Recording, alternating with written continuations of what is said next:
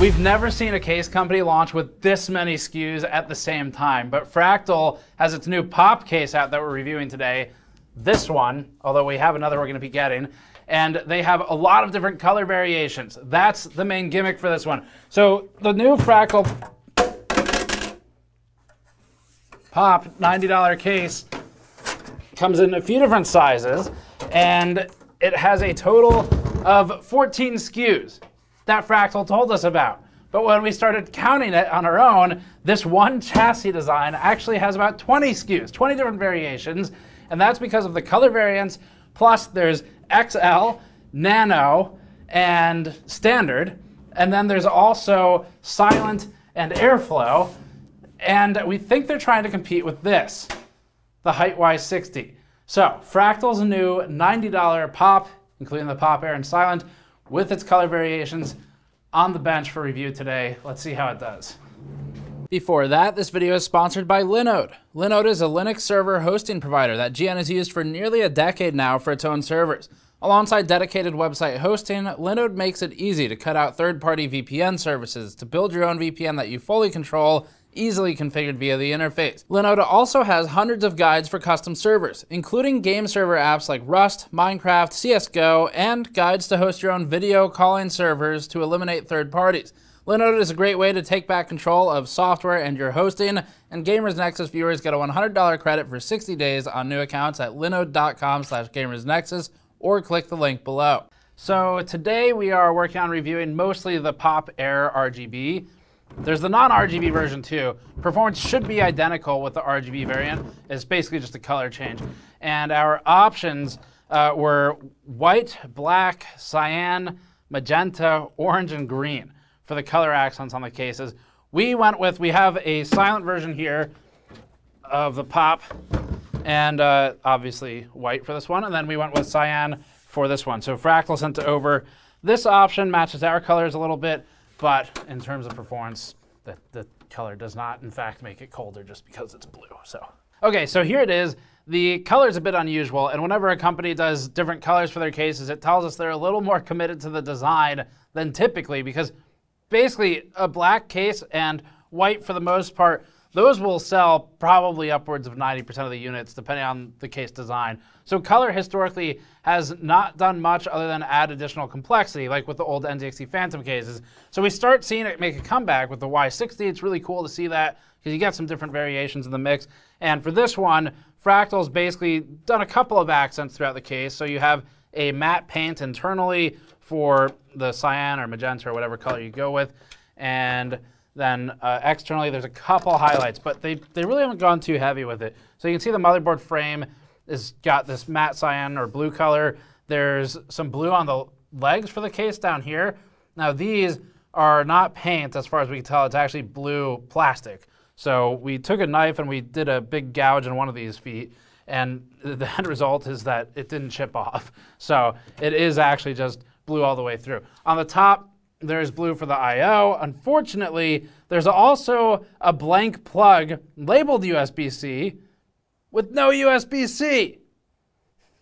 So either you could view it as they're shipping you an incomplete case that you have to then pay $10 extra later to complete, or you could view it as they're passing on the savings to you. But just something to be aware of. It's labeled. If you look at the photos, you'll see USB-C there. It doesn't come with it. That's a separate purchase. So in terms of the other stuff, performance-wise, it comes with the same 3 fans you're seeing here. It's got 2 120s in the front, 1 120 in the rear. We have all the thermal and noise tests coming up a little bit later, as usual, with different configurations, including a frontless configuration. And then, it's so dangerous. The front has this thing on it. We'll talk about that in a little bit. And it's got this hex design panel on it for the Air model, which is what we're looking at today, as opposed to the Silent model over here. Texturally, the Silent model has, or well, just I guess the front panel on it anyway, has this interesting almost wrap-like texture. If you have a Google Stadia controller, and you don't, because nobody bought those, then it feels like that. Does that help? I hope so. Probably not. Someone's writing a comment right now saying that they feel personally attacked about their Stadia purchase. So this case, the mid-tower we're reviewing, fit and finish is up to Fractal standard for the most part. We have a couple comments we'll be making, especially up here later on. But you can see the color goes all the way to the back. And for the front mesh panel, Fractal used a new hexagon and triangle pattern combined with a very Corsair-y triangular ventilation pattern elsewhere in the case. We liked it when Corsair did it, and we like it here too, although we wish Fractal hadn't chosen to randomly fill in some of the triangles.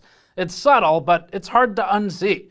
It's like a less extreme version of the Corsair 220T Airflow's front panel. In general, the case looks less flashy and more business-like than the MeshFi 2 line, which is why we would gravitate more towards the colorful variants. Now to the interesting part, the 5 1/4 base. This case can fit 2 of them. That's very rare at this point. It comes with this nice little secret compartment you can put stuff in, or you can put 2 optical drives there. So that makes it a little unique, because right now to get 2 optical drives we checked, and the newest stuff that we've reviewed that makes sense for it would maybe be a Fractal Define 7 XL, which is large, or something like a Be Quiet Dark Base Pro 900 V2. That would also fit optical drives. The door is designed to open with a fabric pull tab, although it got knocked off pretty much every single time we picked up the case. And to fill the rarely used space, Fractal has installed what looks like, but is definitely not, an ashtray in one of the slots. It fit in perfectly with the supercomputers of the 70s. This tray could be used for storing screws, but we'd caution against the temptation because transporting it once and forgetting their presence might result in a bad spill. Installing an optical drive eats up a lot of space under the power supply shroud, and it requires removing one of the hard drive brackets. But it's possible to have 1 optical drive and 1 3.5-inch hard drive under the shroud at the same time. Shorter 5 1/4 devices like LCDs might fit without removing anything. It just depends on what it is. Opening the magnetic door every time you want to get your DVD drive or your fan controller is annoying, obviously, but that's a familiar problem from the optical drive days of yore and something we've encountered many times, just not recently. 3.5-inch support is limited to 2 drives because only 2 brackets are included, but as usual with Fractal cases, you can purchase an additional bracket, up to 3 total supported, and these brackets can each hold 1 3.5 and 1 2.5-inch drive simultaneously. 2 mounts are located under the shroud and 1 behind the motherboard tray at the front of the case. So we immediately run into also the limitations of optical drives on cases and mostly why they went away. If you look at this, because of the presence of optical drive support, the entire front bottom of the case down here, it's useless because it's all caging for that stuff. And so there's nothing really else for Fractal to do with this except for extend the power supply shroud all the way to the front, because they have no other use for that space except for making visible the ugly caging for hard drives or optical drives. So that's why they've run it up front. Now, we have always had issues with power supply shrouds because they're problematic for cooling performance of a GPU. You pretty much always have better performance without the shroud here, but it's a trade-off of hiding your cables, sacrificing a couple of degrees. Sometimes it's a lot worse if you're running a micro ATX case, for example, or like the nano version of this, where the shroud is suddenly within an inch or 2 of the GPU. That's bad, especially when you're in the era of 3-slot GPUs, because now it's effectively the same as pushing it right up against the glass. So they have their downsides, and that's one of the criticisms we've had of these for a long time. But Fractal runs this all the way to the front, and because of that, you end up with unusable mounting space at the front of the case where those fans are, which means if we pull these radiators out, you'll see the limitations. So the maximum limitation of the radiator support, that was ambitious, is 280 millimeters on the front. This is a 240 rad, and there is sufficient clearance to get it tubes oriented down. But if you look in here, the screw rails here, they stop at the top of the shroud, of course. So this could just barely fit a 360 if that shroud weren't there, but then you wouldn't have the optical drive support, so it's sort of one or the other. Whether or not it was a worthwhile sacrifice, for the most part, a lot of cases already cut the shroud short and run a 360. So this at least makes Fractal a little more unique, and we think that is worth doing for some design variants in the market. Now, putting a 240 in here, you can do up top, but this is about the maximum size. They really stop short on pulling the top radiator mount forward. You can see if we look at the top of the case, up here it stops very early. They don't bring it all the way out. And so it does mean that the chance of having an accidental incompatible set of two radiators is very low, so that's nice, but it also severely restricts how much you can put in the case. And if you look at this thing doesn't even have fans on it right now, and we're already running very close to the motherboard, which is largely the reason that they cut this short, because going up in size to like a 280 or something, you're gonna run right up against the board, and that'll be a problem for VRM heatsinks. So component clearance prevents the installation of 280mm top radiators, and Fractal has included an offset mounting kit to make it easier to fit 240 models. This mounting kit came in its own bag with its own instructions, which really makes it look like a last-minute addition or afterthought to correct an error. Now, as for cable management, we didn't have any trouble with cable storage, but that's because we didn't install any 3.5-inch or 5.25-inch drives. Every inch of the Pop Air is covered in optional mounting locations, and using them means more cables and fewer places to put them.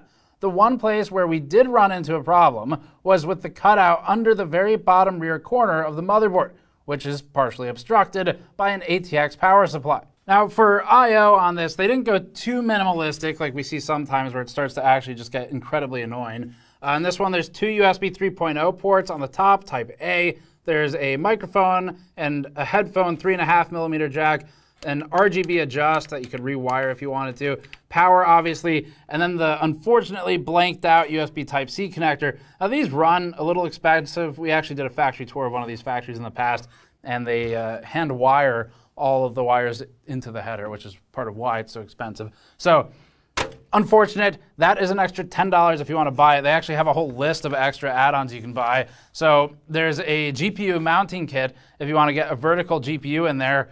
That $46. It turns the $90 case into a $130, $140 case. You're very close to just getting, even from Fractal, Torrent Compact, which is better, like a lot better. So probably not worth there. Also, unless you're water cooling the GPU, it will run fairly hot in this small of a box anyway, so we wouldn't recommend that. They also sell a few other things. So they've got a hard drive tray kit for $8. They have an SSD bracket kit for $8. The USB kit for $10, and sort of nickel and diming their way back into charging you more for a case, basically. But these days, sadly, $80, which is the floor price for the non-RGB one, and $90 cases are not nearly as common as they used to be. But there are still a lot of competitors, and we're going to be looking at those today too. Now, for other small features, it has a dust filter for the power supply. Not the highest quality one. The plastic that forms it is large and obstructs much more space than it really needs to or has any business doing. Fortunately, power supplies for the most part, this is going to be sufficient for them to breathe. It is not particularly expensive in the way it's all assembled and built. As you can see, we've now popped out the filter that was supposed to be permanently attached. Oops. So it's okay. It's fairly standard. Magnetic dust filter on the top, fairly standard. If you run exhaust on the top, you really don't need it at that point. You can take it off and save yourself fractions of a degree, maybe 1 degree Celsius reduction. And then the front does not have a filter, but this is a good thing because we got to take the ashtray out, and then we can take the front panel off. So this, as you can see, no additional dust filtration. And here they are using these very fine mesh materials these days. In a lot of cases, like the Phanteks series cases, really popularized this. And then Fractal is now jumping on board with it as well, where instead of using the larger steel mesh and then putting an additional dust filter behind it, they just do the ultra fine mesh, and this is much better. We've tested these with a larger mesh, a dust filter. Sometimes they do 2 dust filters. We've tested them like this, with and without dust filters. This always performs best because you are blocking the least amount of air, because as soon as you put a dust filter behind it, you now have, like if you imagine this on it, you now have the metal forming the mesh holes on the filter lining up with the holes for the actual mesh behind it for the front of the case, and that blocks airflow. And it really doesn't help with dust control when the holes are as fine as this. So that's a good thing. Okay, enough of my part. We're going to go to Patrick for a little bit to talk about some of his thoughts on the case. He especially has thoughts on RGB LEDs. Whenever I run into a project where we need to start wiring RGB LEDs, I go get Patrick to do it. Not because he likes doing it, but because I hate doing it, and I can ask him to do it for me. So anyway, we're gonna ask him what he thinks about LEDs. Because this is the Pop Air RGB, the cyan model, one of 20 SKUs, there is an RGB controller in here. It's included with the I/O. It's tucked in right here. It's just a little 5-volt 3-pin ARGB header that you can hook your daisy-chained fans into. And that is all of the RGB in the case other than the power button up here. So we can plug it in and turn it on. I can hold this RGB control button here to change modes, and then I can quick tap it to cycle through. But you might notice as I'm cycling through here that I have rainbow, I have these two colors here, these two colors, these two colors. I don't have any solid cyan option. This is fading through different colors here. So this case comes in cyan, magenta, green, and orange. And we don't have solid color options for any of that. So when I was building this, I wanted to set it up so that when Andrew came in to film it later, it would match the colors and look like all the renders that are online, but I wasn't able to do that. So if you do want to match these fans to the case interior, you can, as usual, just plug this header here into your motherboard and sync it through your RGB software of choice. But we'd like to see a baked-in color that actually matches the case for these Fractal Pop Air RGB units. So the stock fans front and back are Aspect 12 120mm RGB fans. These should be identical to the non-RGB fans that are in the Silent models and the non-RGB Air models. They're rated for 1200 RPM. When I was running the tests, it looked like that was about accurate. These spun a little fast. So taking a look in here, you can see these fans are mounted right on the front of the chassis against the front panel. They did that probably to get the LEDs to come through really clear. There's nothing in the way of them. You can see them very clearly. We usually like to see the fans mounted back inside the chassis. That gives them a better chance to pull air in across the full surface area of the mesh rather than just the area right in front of them. It shouldn't matter too much. In this instance, I'd like to see them inside the chassis as well, just because it makes it a lot easier to access the screws. Getting in here with the screwdriver once all the system is built in here is pretty difficult. So taking a look at the other side here, these fans each have 500mm cables on them, which normally would be perfectly adequate, but the way the cutouts are placed here, the stock cable routing makes it so that the fan cables are just a little short to reach all areas of the motherboard. The fans can be daisy chained together, and it seems like maybe that's what Fractal wants you to do. We plugged in a fan extension here just because these cables can't quite reach at the bottom. This would be kind of asking a lot to get into headers at the bottom edge here. That covers the fans and LEDs, and I'll throw it back to Steve to finish out the build section. A couple of other small things in here before we jump into the thermals and the noise for this. So side panel attachment is simple and secure. It uses captive screws.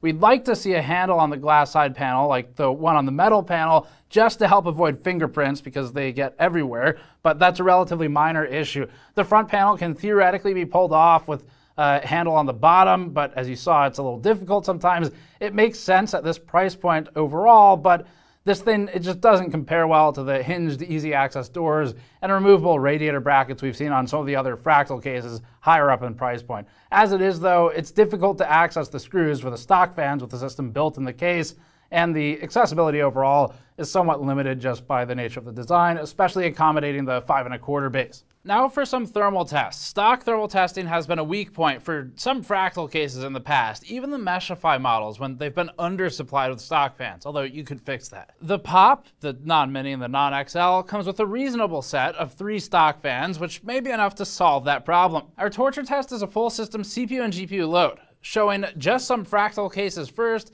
this workload raised the CPU temperature to 47 degrees Celsius above ambient, which dropped to 43 degrees when we removed the front panel. The Pop Air's single layer of mesh sans backing filter allows this result that shows relatively low obstruction by the panel.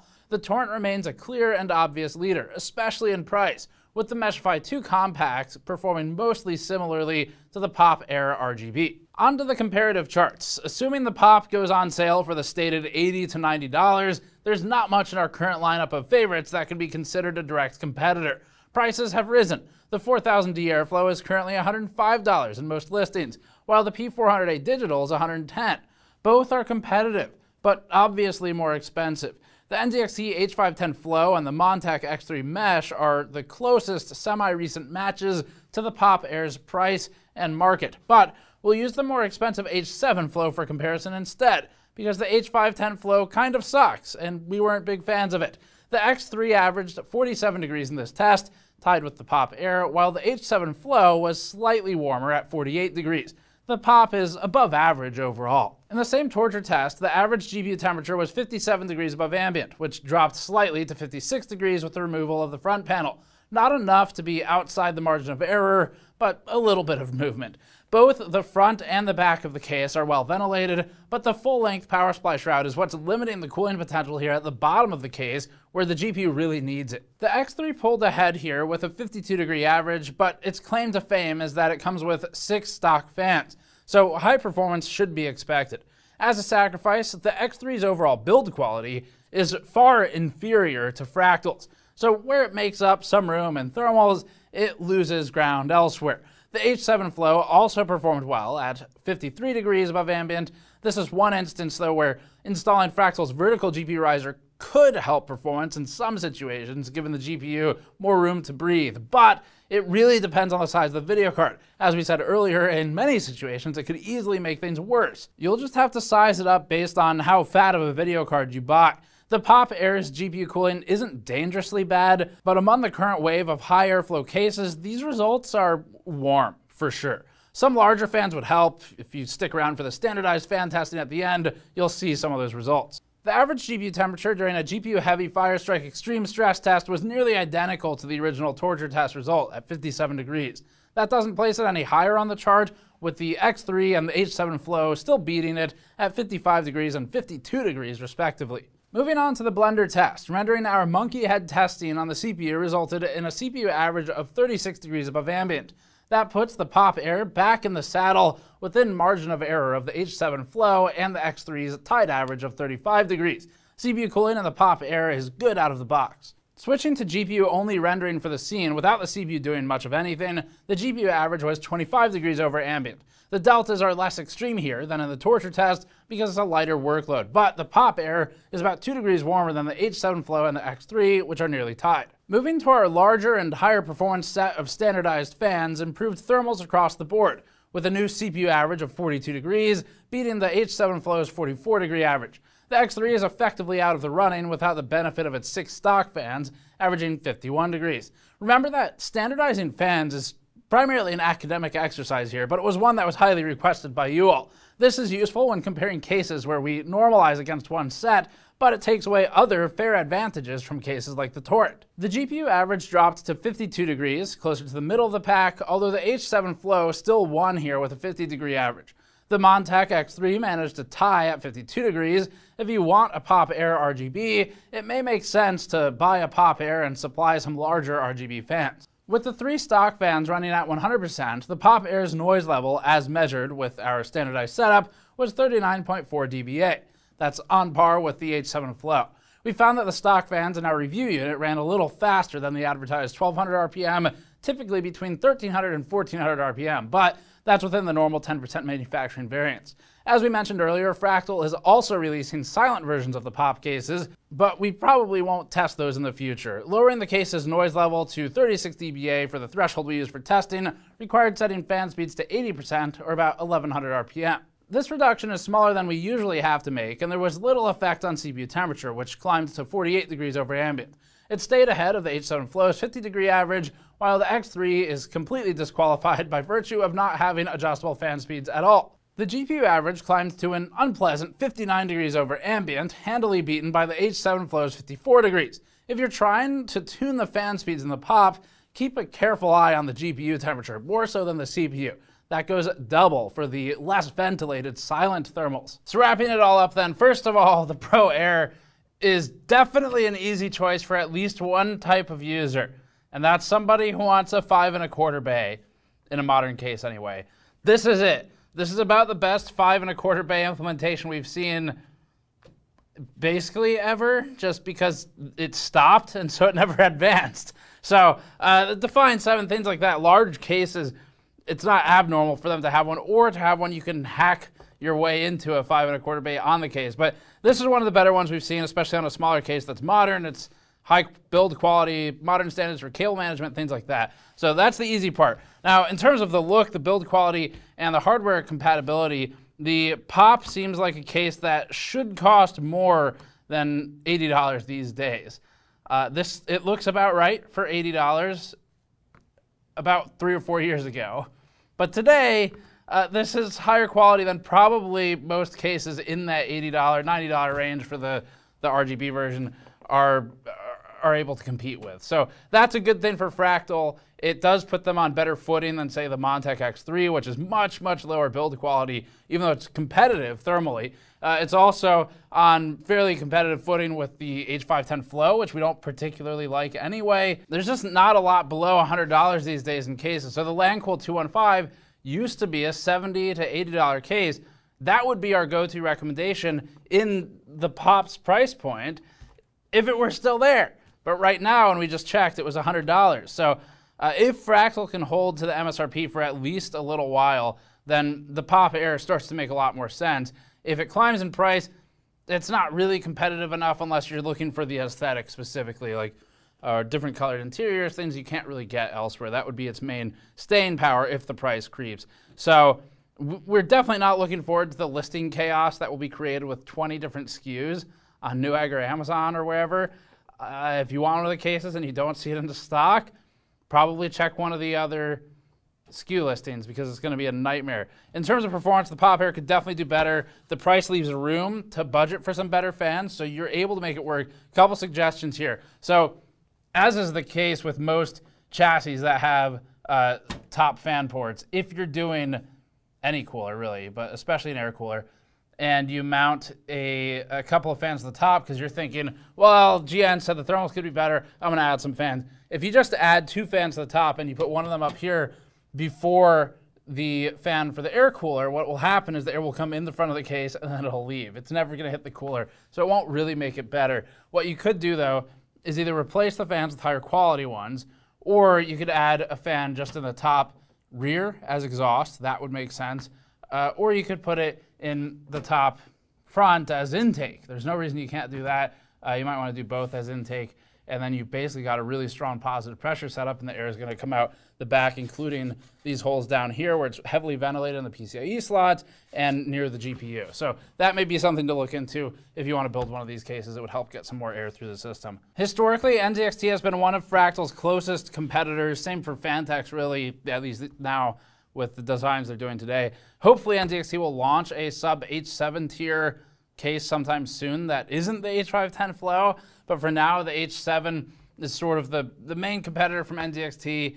Phanteks, you should look at the P400A. The big thing there, though, it's a competitive case, and thermally it does very well, but the P400A is an ancient case, like tooling internally, and you notice it. So this overall, we'd say, is sort of in that group of cases where we recommend it right now at the $80 to $90 price class. It's pretty rare.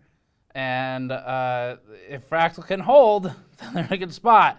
As soon as it jumps to $100, though, our recommendation shifts to be, you should look at the other cases on the market, because there's a lot of them at 100 to 110 right now. So that's it for this one. Thanks for watching. As always, subscribe for more. Go to store.gamersnexus.net to help us out directly. You can grab one of the mouse mats like I have on the table here in front of me for a desk-sized mousing service. We have them in blue and black and red and black with fully custom in-house designs and a lot of effort going into things like the custom color rubber underside, the stitching at the borders, things like that. Or patreon.com/gamersnexus, where you can get a bonus post for some behind-the-scenes updates, what we're working on right now. I wrote a big one up and posted it the other day. So thank you for watching and supporting. We'll see you all next time.